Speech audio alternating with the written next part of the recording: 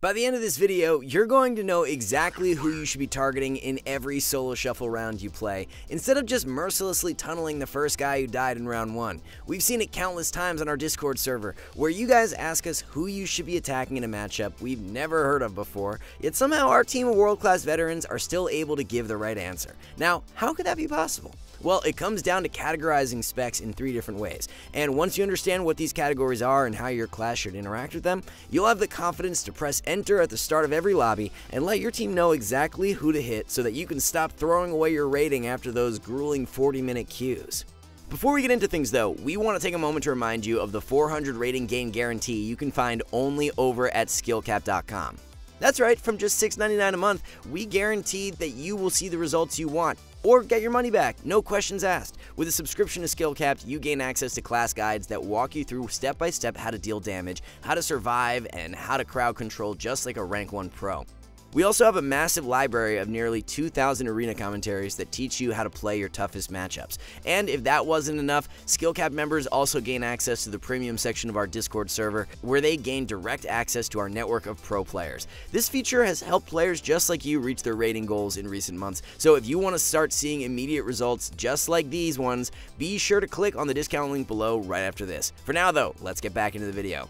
As mentioned earlier, we've broken each class down into 3 categories. The first category is which class is good to tunnel. By this, we mean that no matter what the situation is, you will always get value from targeting them. This could be because you can reduce their damage output, or because you can simply beat them down due to their weak defenses. The second category is neutral. This means the class is situationally good to go on, be it later in the game when dampening has kicked in, or perhaps depending on what composition your solo shuffle lobby is giving you. Our final category is the skill check category. This means that you can swap to the target to test their mettle, and depending on how adept they are at their class, it may be worth tunneling them. These classes are generally great at kiting or cycling defensives. Something else to consider is how you should choose your targets when matched up against classes in the same category. As a general rule of thumb, when facing a melee and caster that are both in the same category, it's pretty much always going to be the right call to choose the caster as your main target. For example, if warriors and elemental shamans are both considered neutral targets, feel free to always select the elemental shaman as your primary kill target in the opener. However, if the warrior were to be considered a good target to train while the elemental shaman was a neutral target, then you going on the warrior would generally be the right idea. Alright, with that out of the way, let's get into the guide, starting with the best melee to tunnel. Death Knights are the squishiest melee class in the game, making them a prime target for both casters and melees. The removal of Spell Warden and the poor scaling of Anti-Magic Shell and Anti-Magic Zone have made Death Knights no longer the anti-caster melee they were designed to be. This means that they are now one of the easiest targets for casters to kill. The only other cooldown Death Knights have is Icebound Fortitude, a measly 30% damage reduction, and stun immunity on a 2-minute cooldown if talented. Death Knights also struggle against melees due to their survival being based around Death Strike, which forces them to go toe-to-toe for abysmally low healing. Finally, Death Knights have some of the lowest mobility in the game. This means that they are easy to pin down and kill once you commit your cooldowns. Joining Death Knights in the best melee to tunnel are Assassination and Outlaw Rogues. These 2 specializations are brawlers who need to be in the fight for prolonged periods of time to be effective, which isn't great for them when you consider how much damage they take as frail leather classes. The need to stay in to deal damage also means Assassination and Outlaw Rogues will feel forced to tank all of your damage in order to deal their own damage, leading to them potentially not wanting to kite when they should. Combine this with the fact that if they do decide to kite in order to survive, that their effectiveness will practically drop to 0 because they'll lose out on almost all their damage, and you end up with an excellent target choice no matter what they choose to do. In addition to this, while Vanish, Evasion, and Cloak of Shadows are all powerful, active defensive abilities that can save the rogue's life, these abilities having 2-minute cooldowns means it's unlikely that they will get multiple uses from them in a single solo shuffle round. And to cap things off, rogues are especially vulnerable to stuns, as they have no defensive abilities that can be used while stunned. Their only option is to rely on cheat death, which doesn't even work half the time. The final melee you should be tunneling regardless of the situation are Feral Druids. Feral Druids are a momentum-based class, having to ramp up their bleed damage over time. If left alone, a Feral Druid can easily dominate a match due to their immense damage and Cyclone ability, which is further enhanced by the talent called Wild Attunement.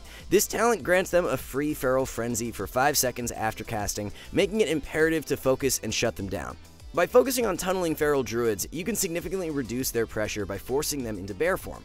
This causes them to waste offensive globals on defensive abilities. If a feral druid tries to survive the damage in cat form by trading their defensives, they will still fall over and die due to them being so weak.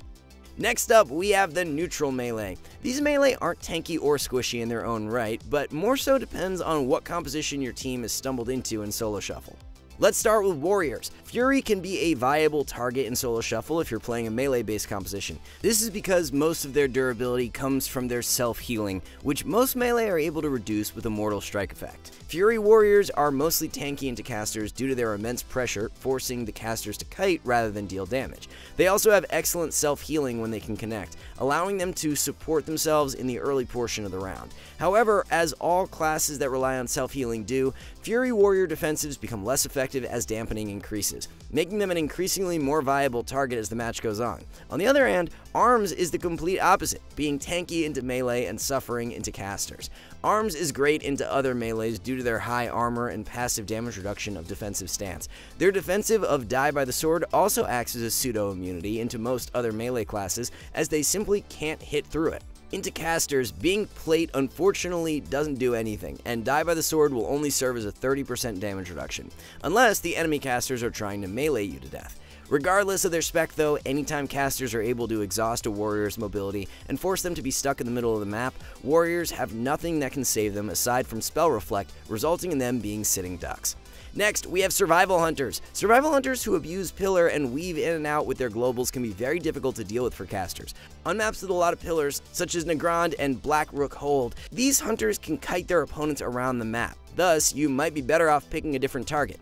However, some Survival Hunters may have poor positioning and will not utilize their ranged abilities from the pillar. In these instances, it's worth skill checking them with damage or swaps to see how they can budget their defensives like Feigned Death. If they aren't using them efficiently, they can be a viable target for your caster comp. As for melee, hunters are typically great targets, especially if they don't kite properly. So it's always a good idea to target a hunter as melee and skill check their ability to kite. If it's poor, they become a great target. Ret Paladins have had a roller coaster ride in Dragonflight. They went from being easy prey to raid bosses to their current iteration of neutral survivability. As all hybrids, Ret Paladins start off the game as absolute kings of healing, with Lay on Hands, Word of Glory, and Flash of Light all at their disposal. Coupled with Divine Shield, Divine Protection, and Blessing of Protection, they become nearly unkillable machines until dampening sets in and you've grinded through their cooldowns. Although, as we all know, dampening does not favor hybrids, and Ret Paladins definitely feel its impact, becoming prime targets as the game progresses due to their diminished self-healing. If you're a team of casters though, targeting a Ret Paladin for the whole game can be beneficial. This is because they lack movement abilities and can be easily caught in no man's land while trying to connect. As for melee, targeting Ret Paladins can be a viable strategy if you have a lot of control, such as playing with a sub-rogue. In these instances, tunneling the Ret Paladin can prevent them from using their utility on their team, such as using Blessing of Sanctuary on their healer's crowd control. Finally, joining their hybrid brothers in the neutral bracket are of course Enhanced Shamans. Enhancement has gained the newly added Burrow, which will consistently save them if they pair it with their trinket, provided they aren't being channeled on or died to dots. Much like Ret Paladins, Enhanced Shamans provide very high healing to their entire team, making it very annoying to kill anything early on in the game. To counteract this, make sure you kill their healing streams and try to dispel their earth shields. The toolkit of Enhance is also incredibly powerful into wizards, allowing them to shut down casts with the short cooldown of Wind Shear, Grounding Totem, and Sundering. Due to all these factors, it is best to kill Enhancement Shamans during a stun or later in the game when their healing has diminished due to dampening. Otherwise, it's perfectly fine to crowd control them with roots, fears, and stuns to prevent them from being as disruptive. Now, let's discuss the skill check classes, which are the classes that rely on effective cooldown management or strong kiting abilities to survive. Demon Hunters are a glass cannon. They deal a lot of damage, but they are also very vulnerable to stuns. If a Demon Hunter is caught out of position or makes a slight mistake, they can quickly be annihilated. However, if a Demon Hunter is played skillfully, they can become very hard to pin down and kill.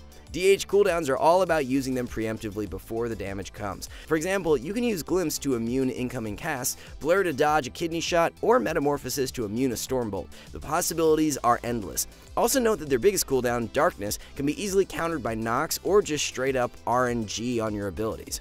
If you're facing a Demon Hunter, be sure to test how well they play with a few swaps here and there. If they aren't playing the class to its full potential, they can easily become the best target in the arena. Joining Demon Hunters in the skill check category are Windwalkers. Windwalkers have absurd kiting potential, making them difficult for both melee and casters to connect to. This becomes particularly apparent on maps with the Z-axis, like Blade's Edge and Mugumbala, as by porting away, they can escape death very frequently. Windwalkers' damage profile suits the hit and run playstyle very well too, so hitting them is not as punishing as tunneling another melee class, as they do not lose any damage by being out of the fight. However, if the Windwalker overstays their welcome, or you are playing on a small map like Ruins of Lordaeron, they are an excellent target due to their limited kiting potential and leather build. Windwalkers also have to use their cooldowns wisely, as you can easily go through them if they press them at too low HP, so swapping on them to test how they react is never a bad idea.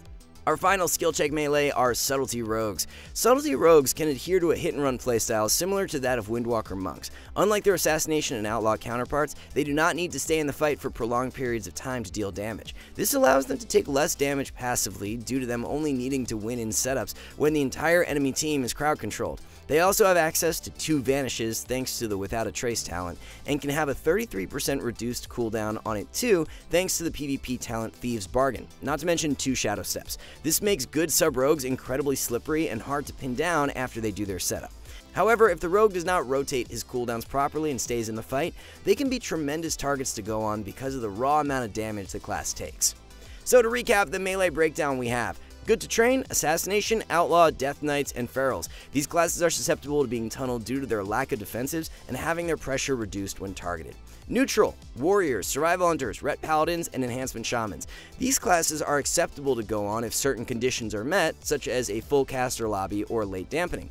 Skill check: Demon Hunters, Windwalkers, and Subtlety Rogues. These classes are more difficult to train due to their kit. They have a lot of defensives and utility that can make them difficult to kill. However, they often require a higher skill cap to play and are vulnerable when caught out.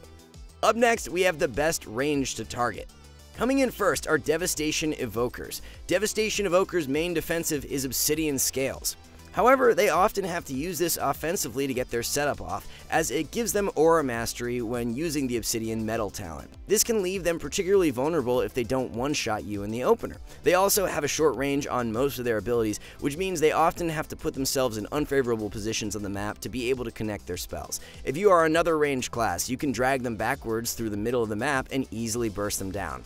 As for melee, Devastation Evoker is also a terrific target. This is largely due to their mobility being easy to match for any class, and the fact that they are using mail armor making them take huge physical damage. To cap things off, their healing is also not as strong as other hybrids, having to rely on hardcast Living Flames most of the time to have any defensive impact. Moving on, Affliction and Destruction Warlocks are also great targets, regardless of their kiting potential. This is because they do not play with Soul Link like Demonology Warlocks and have to cast far much more than Demo does. When left alone, a good Affliction Warlock can solo the entire team with Unstable Afflictions and Malefic Raptures, so it's important to stop their momentum from building up. Similarly, Destruction Warlocks can become very oppressive with crowd control and burst you down quickly if given the room to do so. Therefore, when faced up against one of these specs, you should always tunnel them to prevent their damage and shut down all of their casts.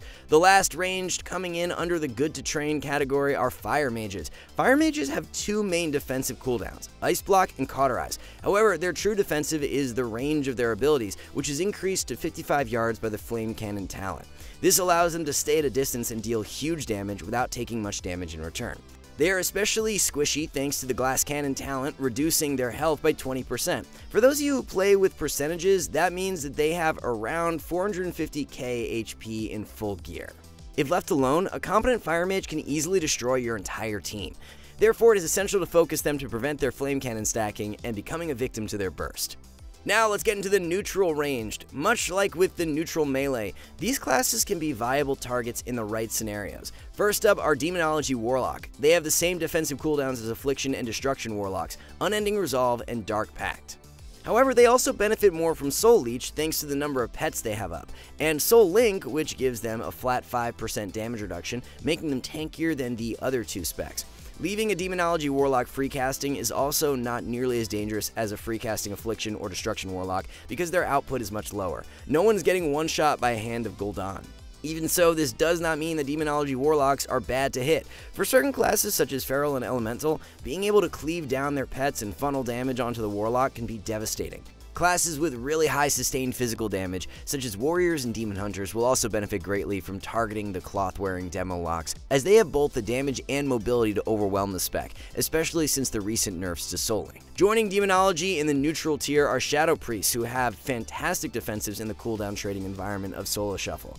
Being able to pair their dispersion with most offensive CDs in the game and rotating through Life Swap and Fade make this class incredibly annoying to punish. You probably won't kill them quickly unless you're double melee, but if you're good at landing your kicks, Shadow Priest can prove to be a great target, as you'll be able to stop them from doing much damage. Next, we have Boomkins. Unlike Feral Druids, Boomkins can still be effective when tunneled thanks to Owlkin Adept increasing the speed of their Cyclone and much of their damage being through instants.